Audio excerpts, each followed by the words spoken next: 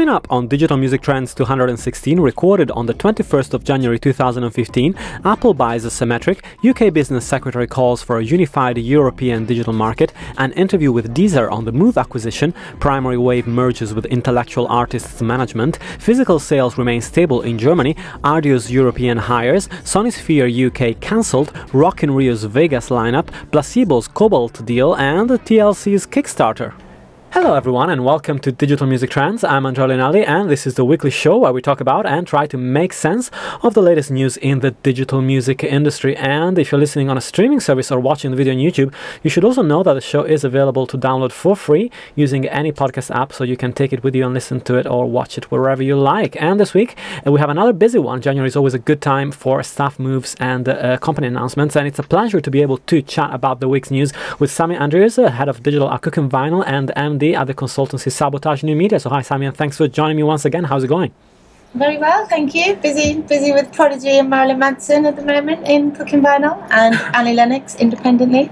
Busy start to the year here. It's very exciting, and actually I'm super excited about the Marilyn Manson record because I listened to it last night and it's actually really good, because I was quite disappointed by disappointed by the previous one. Go and get it. Absolutely, I would recommend it, and I'm a long time Marilyn Manson fan, so definitely worth rediscovering him. And on the other side we have Duncan Geere, a freelance journalist and environmental scientist, and it's always a pleasure to have you on board, Duncan. And how's it going? It's a pleasure to be here. Duncan is one of the funding pillars of DMT, as he was one of my earliest guests of the news format, so he's given us some great contributions over the years. And so today we have a breaking news and an amazing news for a UK startup in that Apple has acquired Semetric, which is the parent company of Musicmetric, as reported by Stuart Dredge at The Guardian. Although Apple has declined to comment on the acquisition, and indeed it sounds like Stuart actually found this out by looking at the documents on Company House, really, because there hasn't been an eagle eye, hasn't it? He's got an eagle eye, definitely. You know, we haven't heard much else about this. From Musicmetric or indeed Apple. So Apple has declined to comment on the acquisition at this point, but it looks like this is something that has been going on for quite some time. A senior Apple attorney, Gene Levoff, was appointed as a director of Semetric in October 2014. So they've been working together for some time, and so this sort of bodes well in terms of potential integration towards the Beats Music relaunch or integration into iTunes. So you know, as far as prices, we don't know anything. We don't know how much it went for. We don't know how well the company was doing at the time. But regardless of all those factors, it still sounds like a pretty good, a pretty positive development for a UK startup with a really decent exit working in the music space. And just a quick commentary on this. It's a very fresh news piece. But Duncan, do you think that this might be something that comes up in the sort of back end, but accessible to artists, so they can see what's going on with the streaming, or would Apple just implement this as an in-house thing for their own good? I mean, it's always hard to tell with Apple. Apple are kind of this big, inscrutable monolith, and you're never really quite sure what they're up to. But I don't know. I think it would be... I don't have any personal experience of kind of the back end of iTunes, but from what I understand, it doesn't give you sort of a whole lot to play with, and it would be really, really nice if artists did get a little bit more to play with, particularly when it comes to streaming. Yeah. Obviously, Spotify's been widely criticized for not telling its artists enough, so if Apple can do something a bit better. Spotify have been trying to, though, with their next big sound integration and a few other things. Spotify have really upped their game on the stuff they're feeding out to artists and labels lately, and it would be really nice for artists and for labels, I think, to be able to get a bit more from platforms. And there's a lot to be said for being able to look at some lovely data, isn't there? Yep. As long as it's true. Yeah, as long as it's true, and as long as one of the things that the guys at Musicmetric always stressed was the fact that they always try to help artists interpret the data to a certain extent. So for them, at least in the last sort of 12 to 18 months, the focus was really more than tracking the data, because they had that essentially down. It was more a lot of glitches, though. I'll say that. I'm sure. There was a lot of glitching, a lot of that in a few of them. As part of the main challenge, I think, with anyone maintaining a platform like that. If you're feeding that data out on a very large scale and people are relying or attempting to make decisions on it, and it's corrupt, absolutely pointless. If it makes it worthless. So it's so important for them to put the time in. And if Apple are buying them out, and then perfect chance to have an overview and see that if everything is working as it should be. Yeah, actually, it's interesting that you mentioned that, because I remember that I used the platform maybe 3 years ago. So we're talking about a while ago. It's no testament to how it's working now, but yeah, there was a lot of information missing still, and a lot of data that was sort of. There's a lot of things to take into account. I mean, there's a few companies I know working on brilliant platforms doing the same stuff, but depending when people get data loads and live feeds from the likes of iTunes and Spotify and social networks, there's so many factors in getting those streams in and then presenting them in a way. But it's definitely one of the main pitfalls, I think, of all of those platforms, is making sure that it's true data and that they're representing the actual picture and not a picture from 2 days ago that might have changed. And but yeah, good sale nonetheless. Nice to see a UK company. Yeah, absolutely, and it's kind of interesting because, like, in a way, Duncan, it's weird that Apple has always been so open. You know, not weird, but it's normal because it's a technology company. But they've always been extremely accommodating as far as, you know, content providers that are app developers are concerned, and, you know, providing them lots of different tools and different things on the back end. But as you mentioned, music was always a bit of a dark art, trying to figure out who was buying what, where, when. iTunes Connect wasn't a fantastic tool. I've used it a few times, and it didn't give you that much data. So do you think that this might also signal a shift for Apple in becoming a bit more artist and content creator friendly?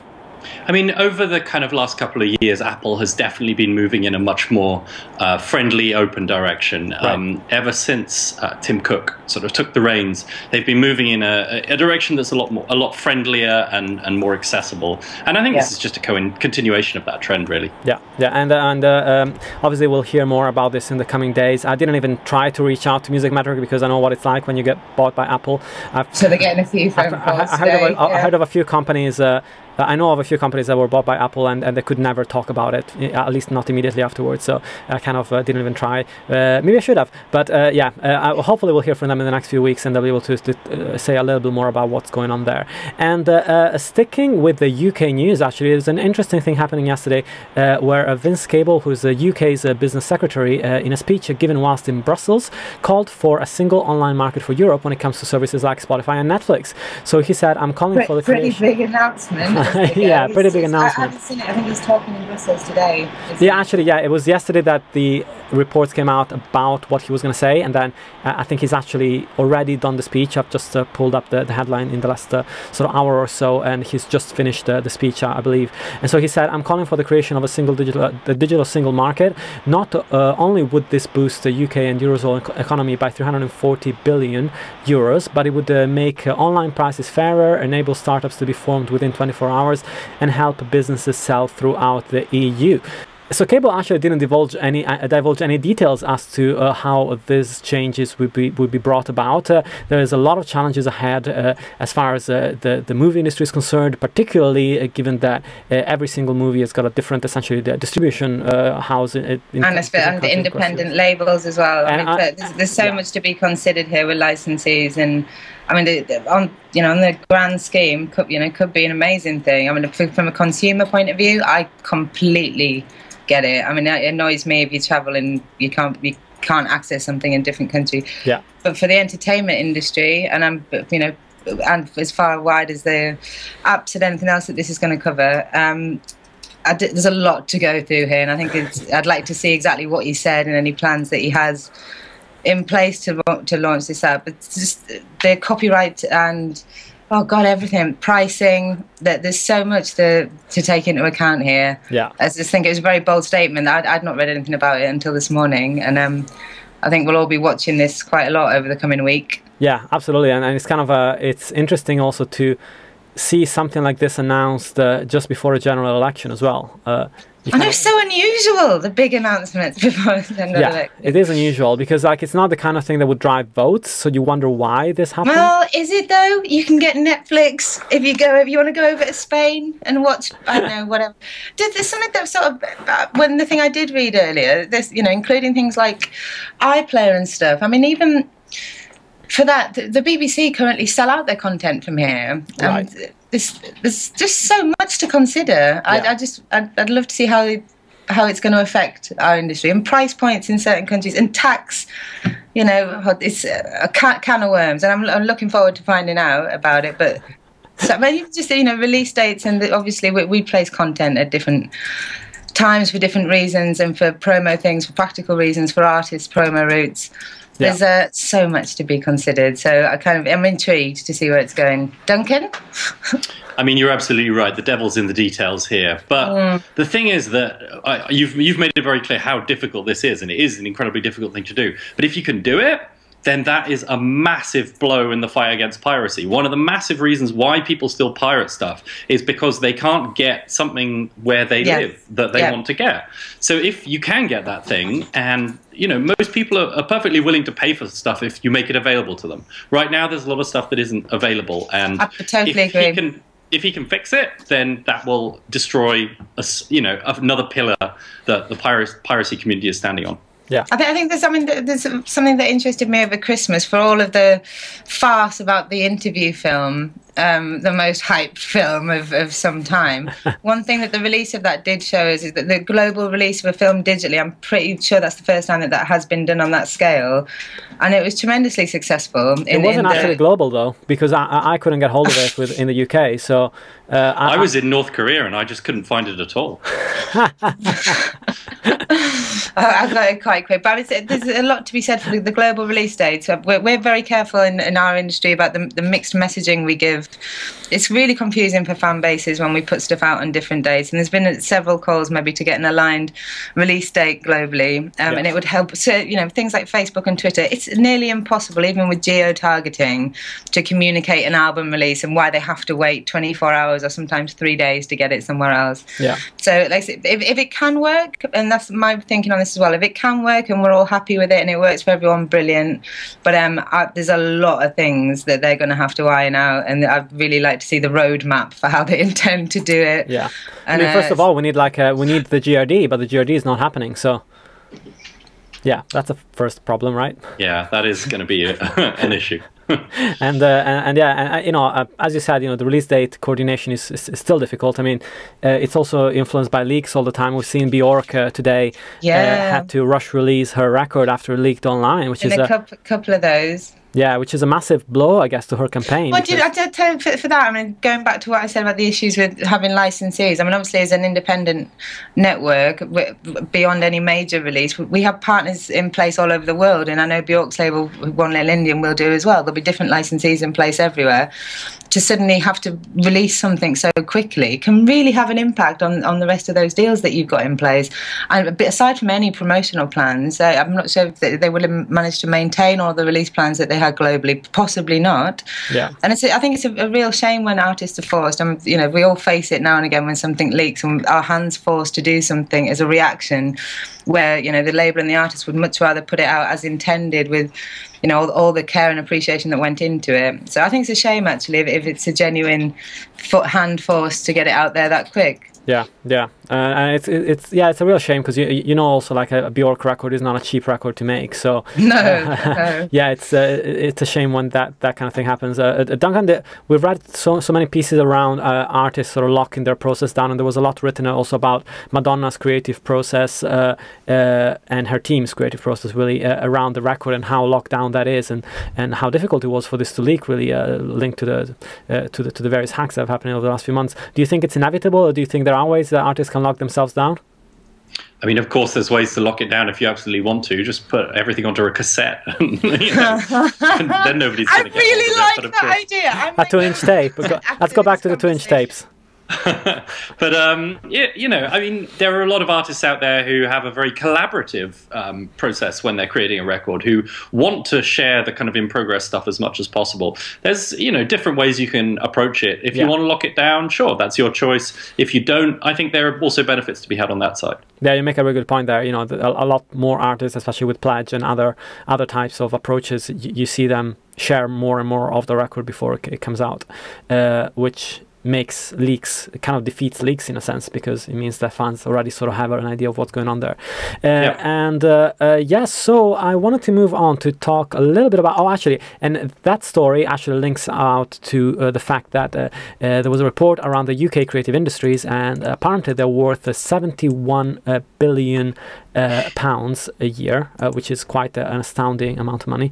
And it wasn't broken down by sectors, but you know, the number alone sort of shows why somebody like Vince Cable would put that kind of stress on the delivery of content, because it is a very valuable industry for the UK, and hopefully that will also influence government policy when it comes to protecting that industry and sort of helping it grow. And next on the show, we're going to have an interview with Beth Murphy from Deezer US, and we're going to talk about the acquisition of Muve Music and see how that fits into Deezer's strategy. It's a real pleasure to welcome to the show once again Beth Murphy, the CMO at Deezer North America. So hi Beth, and thanks for joining me. How's it going? Hi, good. Thanks for having me.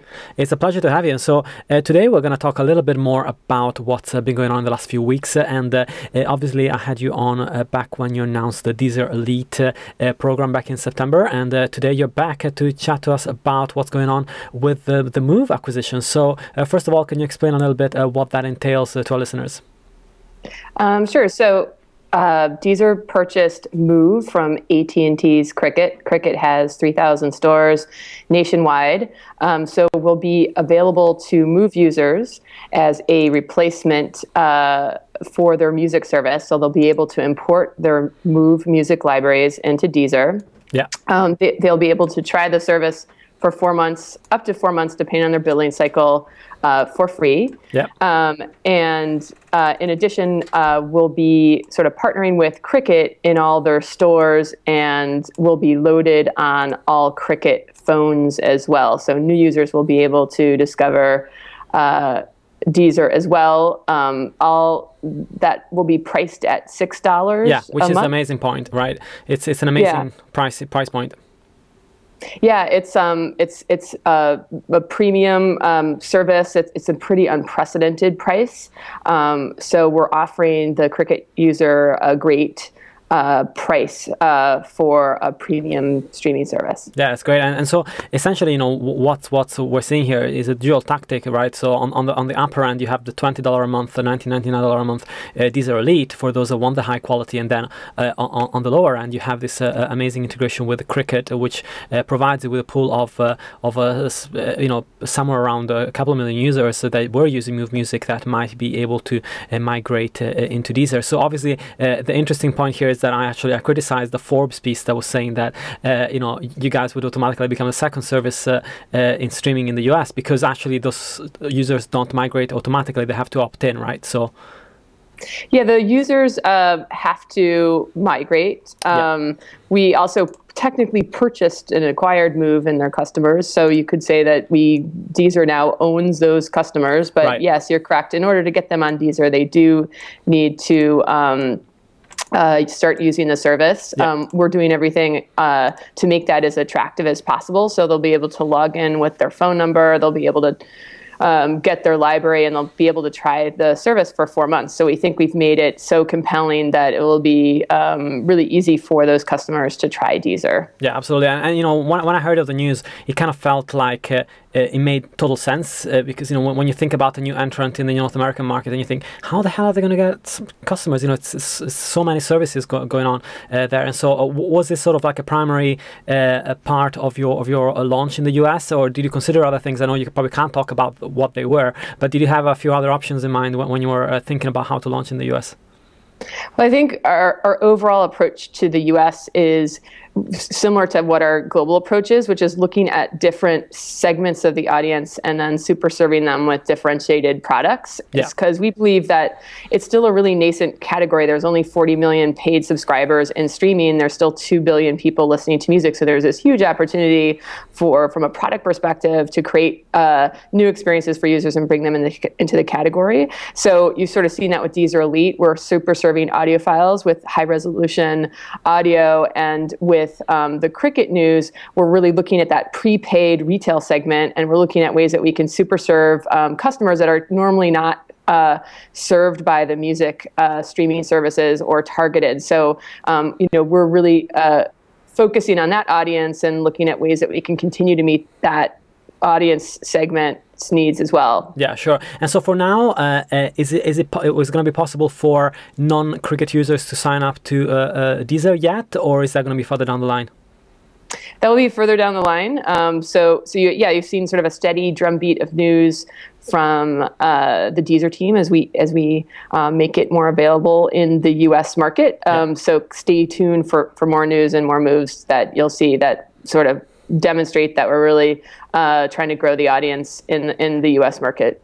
That's perfect, and thank you so much, Beth, for that update. Very exciting news from Deezer, and go and check out the links in the show notes. Thank you so much for your time. Okay, great. Thank you for having me. And let's talk about management, because we heard of another big management company, Primary Wave.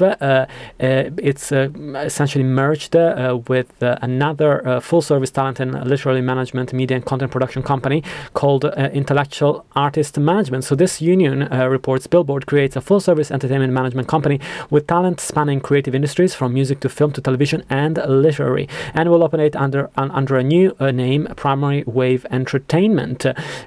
They will include Grammy Award winners like CeeLo Green, Melissa Etheridge, Cypress Hill, Golden Globe winner Gina Rodriguez, Oscar winner Bobby Moresco. So a whole host of actors, musicians, writers, and also it will include a lot of other elements, in terms of management that go beyond what management would usually do. So just a quick comment on that would be: are we seeing a shift? They're not the first, and that's kind of where this is slightly misleading. Yeah. I mean, I started off life in London working at 19, Simon Fuller's company, now XIX, who have been doing exactly that. I mean, for years, that's one of their most successful business models, is managing acts for music, sponsorship, books, the whole shebang, for any right you can imagine.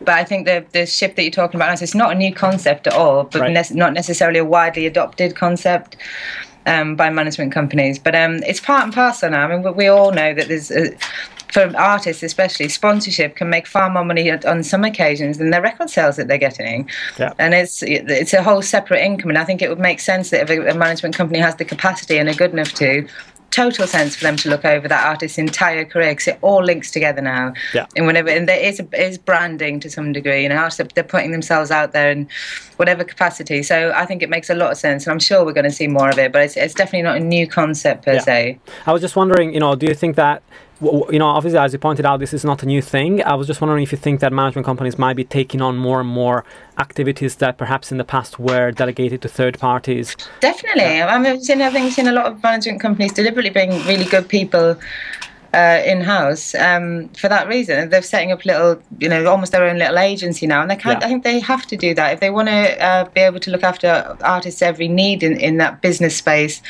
They do, they need to. So I think we'll still see a lot of traditional management, and I love some of the old boy managers that we get in who are just outright rock and roll stuff. But there's a lot to be said for getting involved in the rest of that world. Yeah. And Duncan, do you have any experience or thoughts around what's happening in your area, sort of in the Nordic countries, when it comes to bands and management, and how that whole ecosystem is shaping up?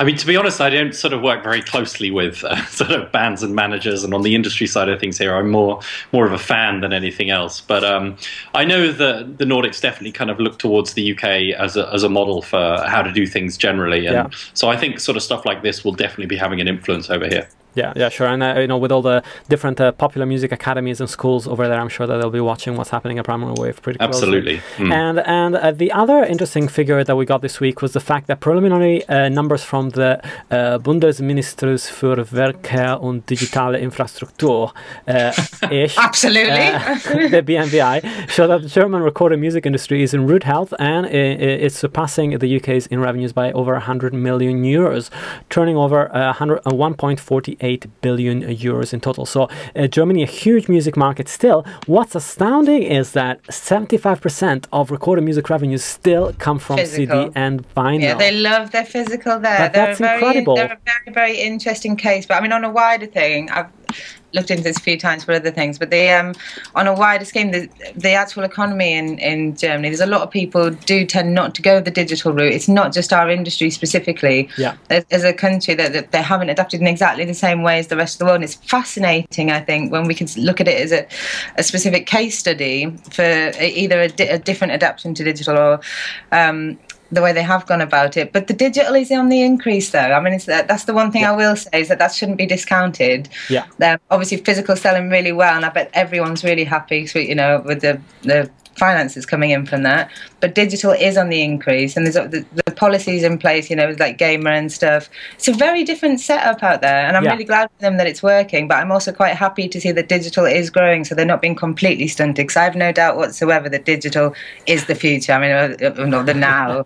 So I'd be slightly concerned if Germany wasn't growing on digital, but they are. They're adopting streaming and digital sales. So it's kind of win-win for them at the moment, I think. Yeah, exactly. It's kind of like the physical market has declined by less than 1%, and the digital market has risen by 12%. So overall, the whole music market increased by 1.8%, and it's just like a really strange phenomenon, really, because I fully expected there to be a steep decline at some point or another in German. Still might listen. Let's not hold our breaths. I mean, you know, we've seen steep falls before, and I think at the moment it's been steady there for them for physical for a while, and I'm sure that, you know, there's more reasoning to it, but digital is still definitely on the up there, and I think we'll see that coming into its own a little bit more over the next few years. Yeah, and Duncan, when I talk to some of especially the smaller distributors or people that distribute independent records in Germany, they all still regard. A lot of them still regard digital as a bit of an experiment. Is there a bit of a risk that because there's such a reliance on physical records, perhaps they won't develop digital as much as they should? And I don't know. Well, I mean, as Sammy says, this is inevitable. It's a kind of slippery slope, and once you start sliding down it, then it happens. On the bright side, for them anyway, all the other countries have been down that slope first, to stretch the metaphor somewhat, and have hit stuff along the way. They're going to have a kind of much clearer route down, you know, down the digital slide. Yeah, kind of a smart move. It's sounding increasingly ridiculous. No, absolutely. It seems like it's inevitable, but, you know, really amazing to see this, because even in Japan, you know, we started to see a big decline in physical sales. Yeah, I mean, there's something to be said for being a last mover, but at the same time, you know, you then don't get, you know, the opportunity to innovate in different ways. You can't kind of shape the market how you see it best. It's much harder to do that. Yeah. And we have a couple of news around Rdio. So we reported, I'm not sure if we talked about it on the show last week, but Rdio, my memory is getting shorter and shorter by the minute. So Rdio has officially launched its music streaming service in India, following the acquisition in March 2014 of local music streaming service Dingana. On top of that, the company has actually relaunched essentially its operations in Europe. They've appointed 3 new executives to their European operations. So we got Hong Nguyen, who will join as head of EMEA. He was previously general manager at Vivo UK. Then we have Alex Vlasopoulos, who will join as vice president and head of business development EMEA, joining from Omnifone. And Luke Anthony is going to be joining as director of legal and business affairs. So 3 appointments in Europe for a company that really never placed that much stress on Europe as a market, just because it didn't feel like they were that present really here, at least here in the UK. I never seen. They've been battling competition for. I mean, you know, it's quite some bold statement moves. The hires that they're doing. Yeah. And the India stuff makes so much sense. I mean, absolutely so much sense. The market there with smartphones and tablet use is going through the roof. And we're seeing a few markets over the last few years sort of convert to start buying music and to start. But we have to be in those places for it to get out in the first place. And I think Rdio have done some smart deals already outside of Europe for the India stuff they're going to roll out. Absolutely. And, you know, a bit of competition is brilliant. I mean, my big thing is, as long as everyone's getting paid okay, and we have good relationships with all the streaming sites, but as long as everyone's getting paid okay, I'd like to see some competition there. Yeah. And I'm sort of interested to see how they're going to do. Yeah, I'm excited about seeing Rdio sort of renew their efforts in Europe, because, you know, we do need some more players in the market. And I don't know, Duncan, do you feel like Rdio has a chance in the UK, for example, given that Spotify has such a dominance of the market, and YouTube as well? You know, it is a tough market here in the UK. Yeah, they haven't got a chance. You know, I'll be brutally honest there. They really absolutely don't have a chance. Their chance is in these emerging markets like India. Yes. But I mean, India's kind of tricky because their music industry, their pop music industry anyway, is so inexorably tied in with Bollywood and that whole industry. And so, you know, trying to do a kind of music streaming thing on its own without the support of the video side of things, it's a very kind of different proposition. And from a country that historically hasn't had that much of a independent music industry on its own, it's going to be tough. But I mean, good luck to them. Competition is good. No, they've done a few strategic partnerships out there as well. I mean, there's been a lot lately, and it's definitely the future in some territories with the tie-ins with in-car streaming, and they've gone into bed with Volvo over there. But the initiatives like that, and Spotify have seen huge increases by doing the tie-ins with mobile operators. And I think we're going to see a lot more of that. And if they're smart with it, there are ways that they can infiltrate some of those markets. I think. Absolutely. And like I said, good luck to them. I think it's possible, but the odds are against them. Yeah, I think also in Europe, I mean, you're talking about emerging territories, but also territories where digital is just developing. There is a bigger chance of developing. Like Germany. Like Germany, like Italy, you know, Spotify is present in Italy. They're getting stronger, but they're definitely not dominant yet. You know, in France, who knows what's going to happen with Deezer, you know, if it's going to stay at the level it's at, or if there is a way of grabbing a bit of Deezer's market shares, people start looking around. So yeah, we're going to see what happens, but exciting to see Rdio sort of, because they didn't have much of a base, I don't think, here in Europe anyway. So yeah, it's exciting to see them sort of make a move and see what happens there. A bit of festival news, as the Sonisphere unfortunately was cancelled. A very, very good rock, sort of a good old rock festival. Brilliant festival. In the UK. Had a good dance there last year. That was cancelled by the UK promoter Kilimanjaro Live. Lots of bands slated to play, like the Prodigy, Metallica, Iron Maiden, Black Sabbath, and Slipknot. You know, not much to say about that. It's unfortunate. It's sad, but you know, but I'm glad if they took the decision. I mean, and obviously this is not the first time that Sonisphere have done that. And something I really respect about all the guys over at Kilimanjaro, instead of leaving it far too late and pissing off a load of people that have bought tickets and annoying a load of bands and changing band schedule, they've sat down, they've weighed this up, they've had a conversation, and it's really sad. I would love to see that festival there. I think it's a brilliant festival, but it's a smart move to have done it this early. I think just make the call now, and they can go and concentrate on some other efforts for the year. Yeah. So and moving on from a festival that is not going to happen this year, at least in the UK, to a festival that is happening. Rock in Rio has announced the first lineup of its first ever festival in the United States that will take place in Las Vegas in May. So the event will be spread over 2 weekends, May the 8th and May the 9th, and then May 15th and May the 16th. And they will actually cater to 2 different audiences, which is quite an interesting experiment. They will have a rock weekend, which will have Metallica, no doubt, as headliners, together with are there any festivals that don't have Metallica on these days? Exactly. And then you know, Deftones will join, Linkin Park, and then also like random people like Foster the People, which doesn't make, I don't know, it doesn't make sense. And then the second weekend will be all about pop music, with Taylor Swift headlining, with Bruno Mars, Sam Smith, Charlie XCX, John Legend, and Jessie J. So a massive pop weekend as well. Duncan, how do you feel about this kind of weird mix of pop and rock? And I don't know, do you think that how do you feel about this whole Las Vegas sort of strip festival experience? I would love to go. This sounds awesome. Sounds terrifying. I mean, you know, festivals have mixed pop and rock music for years. I mean, Glastonbury has been doing it since day one, basically. Yeah. So I don't think that's especially notable. I think it's kind of almost more notable that they're segmenting the two and keeping them apart. And that seems like a slightly weird thing to do. But yeah, I'm sure it'll probably work for them. In terms of Vegas, I've been to Vegas once for the Consumer Electronics Show, and it's a terrifying place, isn't it? That's the scary part it's so for me. Weird.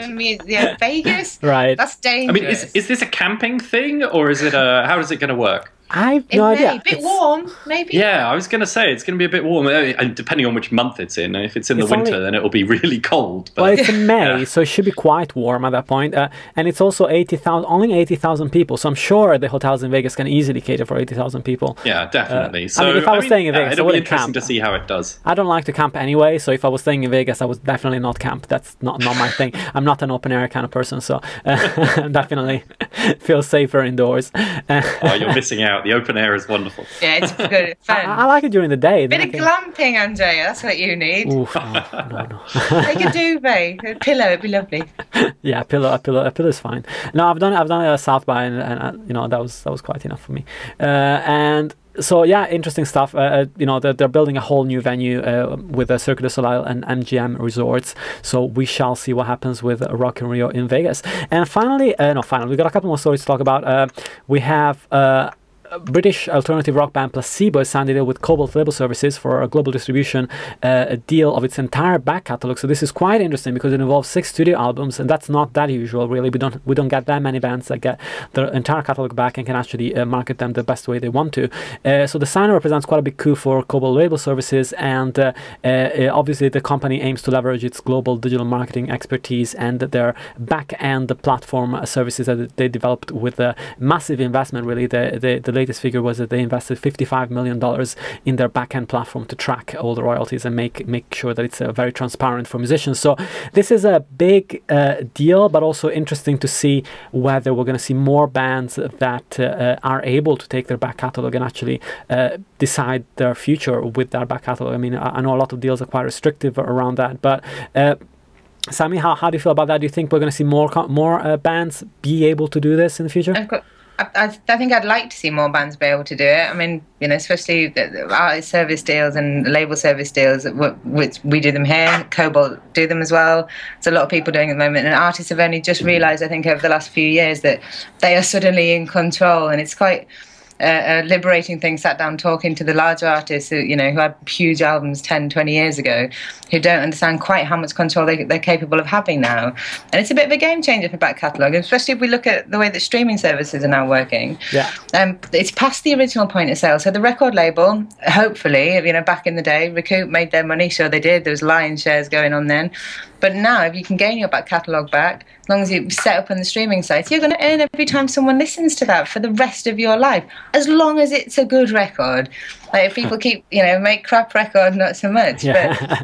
But there's major power to be had there. And I think a lot of the majors won't want to let go of anything. Yeah. I know, sadly, a lot of artists were, signed their lives away pretty much. I mean, some contracts are questionable, I still think, to this day from the majors from years ago. But anyone that can get access to their rights, absolutely they should. And I'm sure there's some that revert over time if artists did good deals at the time. But there's never been a better time for an artist to have complete control over their career, including their back catalogue, and be able to leverage that to make money in the future. And it's a brilliant thing. And I'm glad Placebo went that route. Yeah. And Duncan, do you think that there might be a bit threatening to major labels that are seeing some of their big albums go? And that, as Sammy said, the strength really relies on the fact that they have this huge catalog that they can go to services with and actually bargain their position with that catalog. I mean, I think most of the major labels are going to look at it and say, Placebo, does anyone under the age of 25 actually know who they are or listen to them ever? Right. Like they're much more focused on the kind of youth audience right now, I think, and chasing after that. So I don't think they're going to be particularly bothered about Placebo. If it were Taylor Swift, that would be another matter entirely. Yeah. Yeah. Agreed. I've got some doubts that she'll be able to take her catalog with her. I mean, even if she's independent, but her label might have some questions around that. And the final news for today is that the 2 remaining members of TLC have launched a Kickstarter campaign with a $150,000 goal to fund the recording of a group's final album. So interesting, a pretty major group back in the 90s. They are looking to create an album. The goals are a little bit sketchy in the sense that they're looking to raise 150 grand just for the writing sessions with a producer and engineer. So it sounds like a lot of money, and then anything beyond that will go towards recording. It is, isn't there only 3 of them? No, it's 2 of them. It's 2 of them. It's 2. Yeah, because they lost one, unfortunately. So so interesting budgeting there, but also good to see a big artist like that sort of come in and try the crowdfunding route, because we haven't seen that much of it yet. I think people are still a little bit. We saw Slash had a pledge. I mean, obviously, a lot of artists that we work with work closely with Pledge. I mean, there have been some really successful cases, but an artist at that level, sort of global pop, I agree. I mean, that's sort of unusual, but absolutely, why not? I mean, I don't necessarily. I wonder whether they chose to do that route, or whether what they wanted to achieve wasn't available through them through the other routes. But of course, it's open to everyone, and crowdfunding has changed a whole load of games. I mean, not just ours, but it's never, again, given the artists more power than they've ever had before. If they have an active fan base there, they can leverage that and get money up front to make an album. I fully support that, and if they want to do it, brilliant. A lot of money for a writing session, though. I will say. It is a lot of money, and it's interesting to see. We saw, for example, Amanda Palmer try to push Morrissey into doing crowdfunding. It'd be interesting to see an artist of that size and that kind of huge fan base have a go at doing a Kickstarter or a pledge. Duncan, do you think 2015 we might see more big artists going to this? Yeah, I mean, yes is the answer to your question. I think we probably will. I think, I mean, like Sammy says, this is a really great time to be an artist, and especially an artist with a fan base, because you can do whatever you want if you've got the fan base. Yeah. Again, I'm sort of going to ask the same question I did about Placebo. Do that many young people today still know who TLC are? I mean, Waterfalls. Oh, come on. Yeah, I mean, Waterfalls, sure, but that's the only one I could name, though. But it is a tune. Yeah, exactly. So yeah, I'm kind of questioning as to whether this Kickstarter will even succeed, hit its target. I mean, I'd like it if it did, but we'll see. As well. Well, I think that yesterday they hit like a third of it in a day. So are they going to put a cover of Waterfalls on it? Waterfalls on it. Well, they are 2/3 in already, 2 days in. So let's see if it works. Also, I think it's a platform that's there for everyone. So I mean, I hadn't looked at the page. I didn't know they were that far forward. So in that case, yeah, I'm sure they probably will do it if they've done 2/3 in 2 days. So if it goes that way, they might actually raise $1 million. Who knows? Will you be pledging, Andrea? No. I like 2 songs. That's it. And so for the final bit for my DMT listeners that are quite on the music production and geeky front, there's an exciting story about Moog. Moog or Moog? Moog?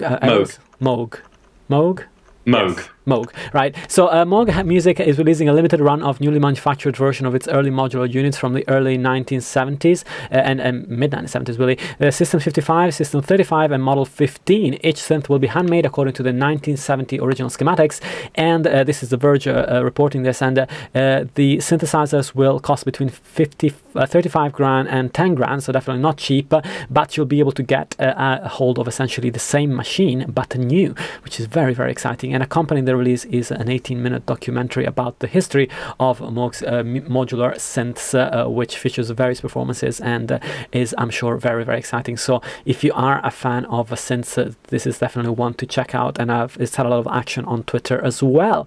I can add something to this. Yeah, sure. If you're a fan of synths and don't have 50 grand or whatever it was to pay for, there's a Swedish company called Teenage Engineering who make lovely, beautiful synthesizers, and they have just announced a little line of synthesizers that they're going to sell along with t-shirts, like bundled with t-shirts, and they cost like $59 each. So that's an alternative option for you. They're very nice. That sounds awesome. I'm just on their site now. It says something about. It's quick. That's quick. It says something about journalism in action, right? Oh yeah. It says they're going to be at NAMM later this month. So if anybody's at NAMM, go and check out Teenage Engineering, and they'll have very cool company there. And that's all I think for this week. Thank you so much for joining me on the show, Sammy. Once again, if you want to push or plug any release that you have at the moment, feel free. Oh, where do I start? Prodigy. I mean, if no one's checked out the new Prodigy track yet, go and check it out. I mean, the head of Radio 1 Music's been raving about it. We even had Darkus over at Ireland raving about it on Twitter. Nice. It's always nice to see some people shouting. And Marilyn Manson, new album. Stornoway, new album. We've got loads going on over here at the moment. Very exciting. And so thank you so much for your time. I'm sure you're crazy busy over there. And Duncan, anything your end that you want to point us to, or any piece that's coming out? Not especially, not off the top of my head. You can follow me on Twitter and catch everything that I post there. If I've got anything exciting, I will definitely tell everyone about it on Twitter, at Duncan Geere. Yeah, perfect. Both of my guests today are very sensible and have their actual first name and surname as their Twitter handle, which is the easiest way to go, really. And so thank you so much for joining me today, and thank you so much for listening to Digital Music Trends. The show comes out every week, and you can find it on digitalmusictrends.com. Thank you so much for listening. Have a fantastic week, and until next time.